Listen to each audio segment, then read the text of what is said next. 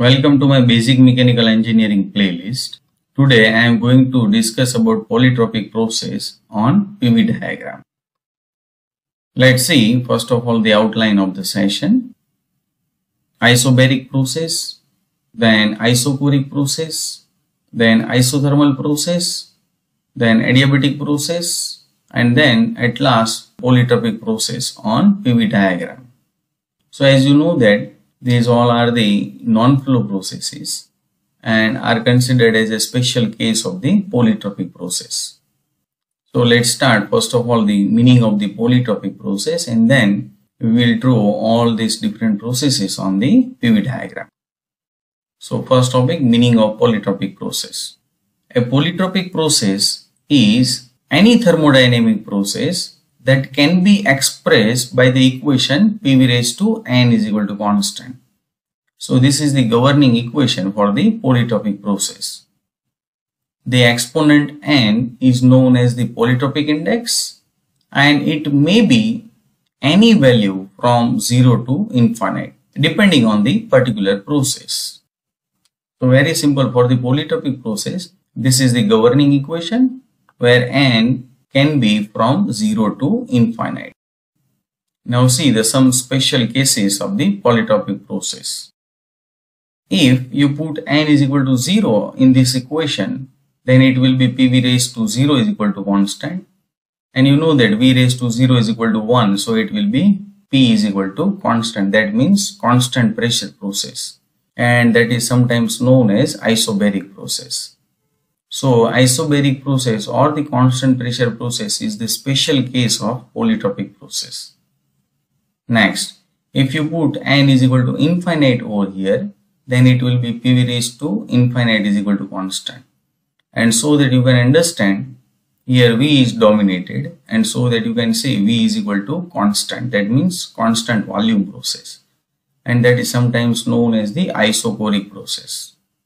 So once again, this is the special case of the polytropic process. Now next, if you put n is equal to 1 in this equation, then it will be PV raised to 1 is equal to constant, and so that you can say PV is equal to constant. And this process is known as the isothermal process, or sometimes it is called as the constant temperature process. Now next, if you put n is equal to gamma, that means adiabatic index, so you can say it is PV raised to gamma is equal to constant.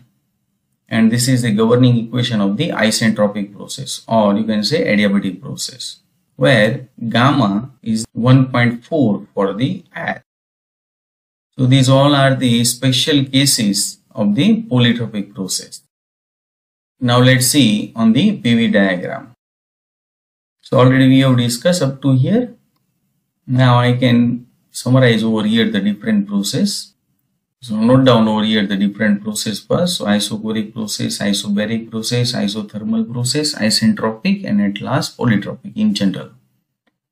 As you know that generalized gas equation PV by T is equal to constant, but here volume is also constant, so you can say it is P by T is equal to constant. Now once again, as you know that general gas equation PV by T is equal to constant, so if you put pressure is also constant in the same equation, so it can be V by T is equal to constant. Now next, if you consider the constant temperature process, then it will be PV is equal to constant. Now for the adiabatic process, as we have discussed, PV raised to gamma is equal to constant. And for the polytropic process, in general, I can say PV raised to n is equal to constant. Now let's draw all these processes on the PV diagram one by one. So it is the pressure versus volume diagram. Let's say it is the initial state. And here I have drawn the horizontal line, so you can understand it will be the constant pressure process. And that's why I have written over here pressure is equal to constant, and it is sometimes known as isobaric process. And here you can see for the isobaric process n is equal to 0. So I can write over here that polytropic index n is equal to 0 for the isobaric process. Now next, here I have drawn the vertical line, and so that you can understand it is the constant volume process. And you know that for the constant volume process, n is equal to infinite. So I can say here n is equal to infinite. Now if I draw this isothermal process on PV diagram, so here you can see n is equal to 1 and it must be in between 0 to infinite. So here you can see n is equal to 0 and n is equal to infinite. So in between there will be the n is equal to 1. So it will be curve. And n is equal to 1 represent as isothermal process. Now if I want to draw one more process that is in between 1 to infinite, let's say it is n is equal to 1.2. So it is called as the polytropic process.